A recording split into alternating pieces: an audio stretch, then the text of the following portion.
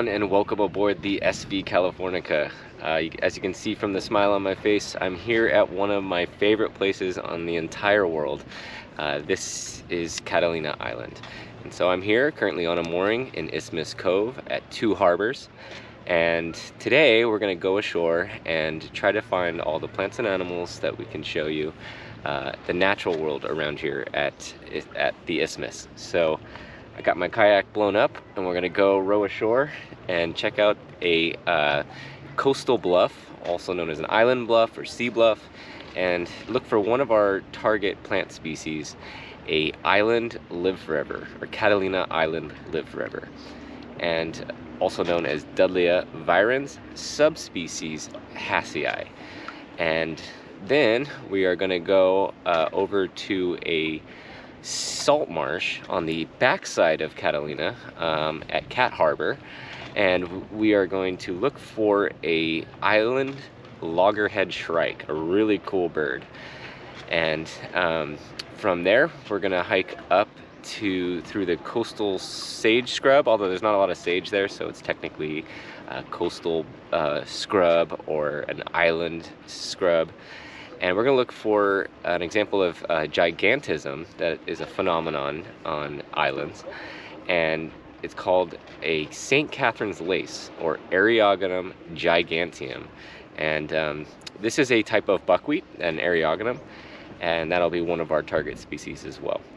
Then we're going to keep hiking through some coastal, or some Island Chaparral, and then down to a Island Woodland. And this species we're going to look for here that's dominant in this woodland is a native cherry, also known as Prunus ilicifolia, subspecies Lyonii, or an endemic Catalina Island cherry.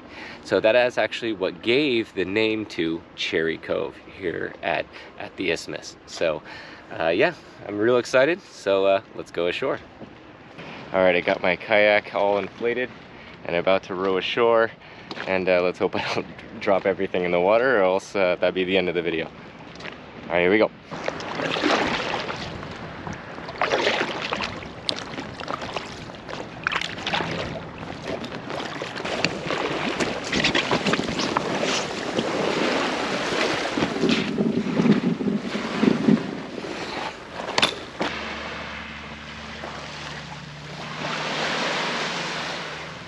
Alright, so here we are at the sea bluff, or a coastal island bluff habitat, and right away we found our target species. So right here is one of my favorite genuses. This is Dudleya, also known as the live forevers, but this particular one is a Catalina Island live forever, also known as Dudleya virens, subspecies Hassii. So there are other subspecies on the island.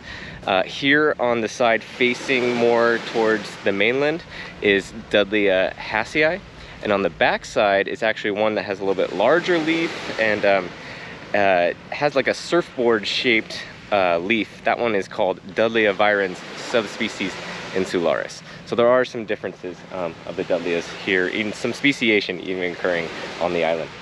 But right here we can see it's getting a lot of wind, it's getting a lot of salt, it's really shallow, if any real soil, and so these plants have adapted to cling onto that cliff and also be able to live. So one way to do that is through succulents. So this is the Dudleya.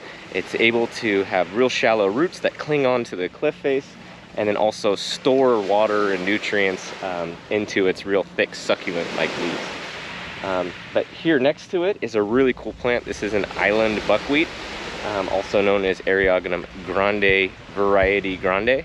There is another variety called variety rubescens that occurs on the other island that has a real beautiful red flower. I have it in my garden, I love it. But here you can see it's got that buckwheat-like flower, or inflorescence with multiple flowers, and a nice pinkish cream color.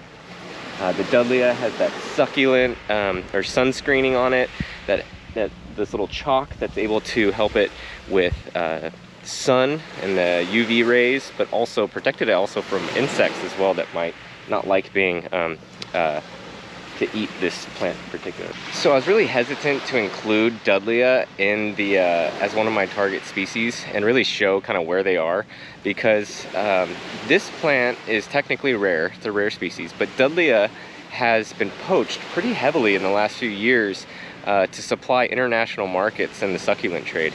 And so it's really sad how these plants have been just stolen out of the wild and uprooted and harvested, and just does decimation, if not could potentially make a lot of these rarer Dudleyas extinct.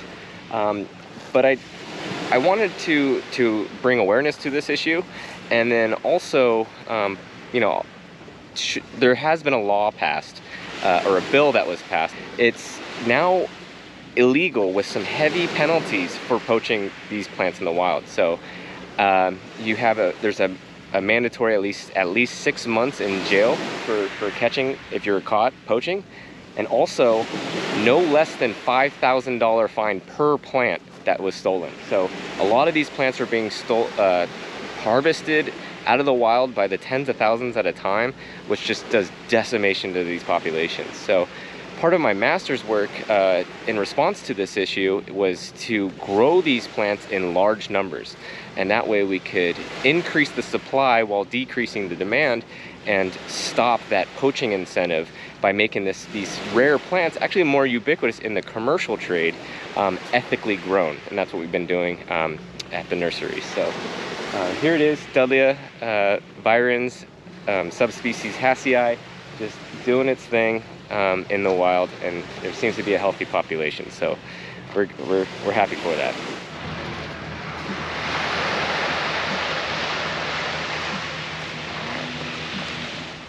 All right now I'm walking from Isthmus Cove at Two Harbors over to Cat Harbor on the backside of the island. So why it's called Two Harbors is because, well, one, there are two harbors here connected by an isthmus. So what an isthmus is it's a small strip of land connecting two larger bodies of land. So we have the east and west end of the island, and it's surrounded by two bodies of water. So behind me is Isthmus Cove, where Two Harbors and all the restaurants are, and then we're walking over to another place you can get moorings and anchorages on the backside of the island at Cat Harbor. And so this is another really cool place I want to eventually get a mooring, but yeah, it's an isthmus. It's just a short walk and you can get to both sides of the island. So we're walking over to the salt marsh, and I'm thinking I see the loggerhead shrike right here. Just dive into the bushes or into the grassland here and probably picking up an insect or a lizard or something. But you see there's a bunch of cactus over here, Puntia littoralis, also known as coastal prickly pear. The island shrike is a really cool, or shrikes in general, they're murderous birds, and what they do is they actually will grab their prey and impale them onto some sort of sharp spike. So either that's one of these cactus spines or even on barbed wire. But it's a pretty interesting bird. We'll see if we can get it closer on film.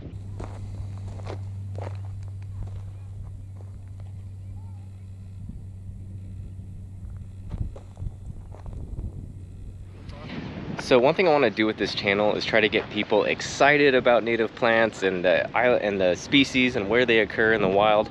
And I try not to bum you out with too much of the conservation, which really is important though to bring awareness to. So all the trees you see in Two Harbors is primarily not native. So a lot of these really tall trees are eucalyptus from Australia and other parts of the older world, not here in the Americas. The other one there's two species of palms, so brought in to the islands to give kind of that beach paradise feel as a destination. But the real large ones you see are called Canary Island palms from the Canary Islands, or Phoenix canariensis. The other you see are these little tall, skinny ones. Those are Washingtonia robusta, or Mexican fan palms. So down in, I think, more subtropics of Mexico, but there are no native palms that occur here on the Channel Islands. There are some down in Baja and Guadalupe.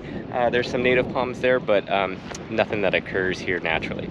But there are a lot of really cool native trees that occur on the island, so we're gonna keep hiking and see if we can go find those. So just outside of Two Harbors is a landmass out here, another island called Bird Rock. And there's a relative to hibiscus that only occurs on the island, and that is the last remaining spot that it exists. It's called Malvarosa, or Lavatera acergentiflora. But it's a really cool plant with a big, beautiful hibiscus-like flower, and unfortunately, that's the last place it remains on Catalina Island. I think there's some on the Channel Islands up north, some different species, or I think subspecies of it, and down in, on San Clemente Island as well. But yeah, here in Catalina Island, Bird Rock is the last remaining spot for Malvarosa. All right, so we just hiked a little bit and went to the next cove over, which is Forth of July Cove. And this is ran by the Forth of July Yacht Club here, where they have moorings available. But the habitat quickly changes. So you can see this dense stand all right here and up on the hills above me. It's all this chamise, and chamise is an indicative plant of an island chaparral, or just chaparrals in general. You'll see chamise in different species even on the mainland. But above me as well, there's a lot of toyon, more that chamise, and also some scrub oaks as well, some island scrub oaks, or Quercus pacifica. So one thing that really impacts the habitat type is the angle that the slope of that habitat is on. So behind me, the island chaparral is getting less exposure on a north-facing slope than on this south-facing slope here. And so you're seeing completely different plant types and their different adaptations. So the ones that are getting much more sun exposure on these south-facing slopes is the coastal sage scrub, or island scrub, and that you'll start to see more sagebrush. You're seeing here Artemisia californica, and then also our target species here, Island Gigantism. So this is the St. Catherine's lace, and you can tell it's a really dry year because this would be a much more bigger display. But we're right here in summer, so these plants are exhibiting what's called drought deciduousness. So a lot of these plants are really shutting down photosynthesis and not doing a lot of their metabolism and using water and things like that. An adaptation to get through these drier summer months. And also has a glaucous color, or this silvery kind of shine to it, that also helps it with that sun exposure. So in my garden that gets a lot more supplemental water, this thing is just out of control. Huge flowers display, huge leaves. It's about a 5 foot or more shrub by its width, and it's just getting tons of flowers for pollinators, native bees, butterflies, and then those seeds also for a lot of birds as well. So here it is, our target species, Island Gigantism, St. Catherine's lace. So also on the islands, there's a phenomenon called gigantism. So gigantism occurs here because there's no real herbivores that would be eating it, so that pressure has been released from the plant, and it's able to have much larger leaves and flowers and do more photosynthesis. So we'll see it again, another example of gigantism on the island cherry, the Catalina Island cherry. But I say that it's evolved to not have that herbivores here on the island.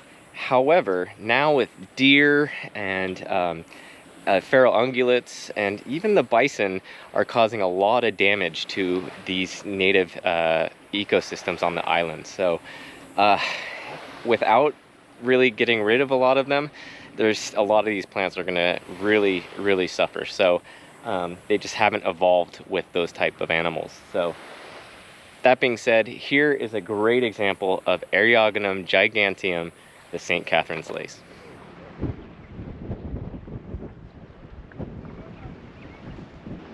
All right, so we're entering down into Cherry Cove, which transitions into more of a island woodland.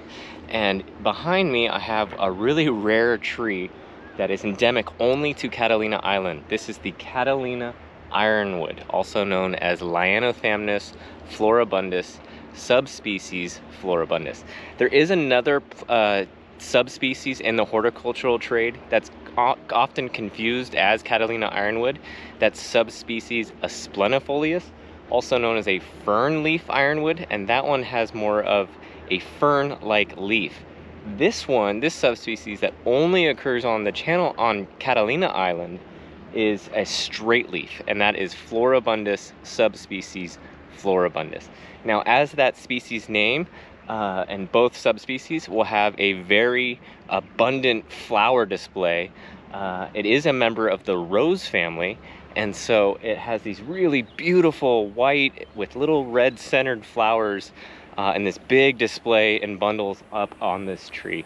Now, it is a dry year, so it looks like it hasn't really been putting out a whole lot of flowers, but here it is existing just beautifully overlooking Cherry Cove.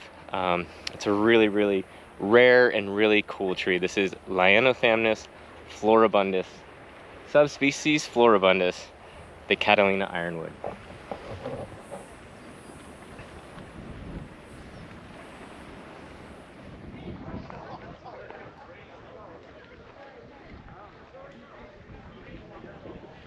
All right, so here we are in an island woodland and surrounded by a whole bunch of our target species. This is the Catalina Island cherry, also known as Prunus ilicifolia subspecies lyonii. It used to be just Prunus lyonii, but they broke it into two subspecies. So there is a related other subspecies on the mainland called hollyleaf cherry, and that one is very similar. Also gets it's a cherry and a Prunus, and it only maxes up about probably around 12 feet or so, 10, sometimes maybe a little bit higher, but around that 10-foot large shrub. But here on the island, it exhibits gigantism, that island phenomenon. And you can see they get into huge trees up to sometimes even up to 40 feet tall. But there's a huge grove of them here in the namesake of Cherry Cove. We're not going to go down into the grove because that is the Boy Scouts of America and summer camp, and so we don't want to trespass there. But you can see even the leaf is just huge leaf and exhibiting that gigantism. And also, we're a little early, and it is a dry year, so typically it will have a lot of these little yellow flower inflorescence that give way to a edible cherry. It does have cyanide in the seed, but the birds and things can eat that without actually digesting the cyanide itself. So it's an important bird plant here on the island, and it's likely how it got here to the island is by birds, but I've also read it's possible that it could be a relic of the island as it shifted from the continent. So here we are with a beautiful grove of our target species. This is the Catalina Island cherry, or Prunus ilicifolia subspecies lyonii. All right, I want to thank you all for joining us on today's hike of 2 harbors, and I hope you learned something about, island biogeography and some unique evolutionary traits of gigantism that occurs with some of the species here out on the islands. And yeah, please hit that like and subscribe button, and let me know where else you'd like me to explore. I plan to do a lot more exploration of the Channel Islands, especially here at Catalina. And we'll take Californica, we'll take her around, and we'll hit other anchorages and other unique spots here on the island. So until next time, thank you all for joining.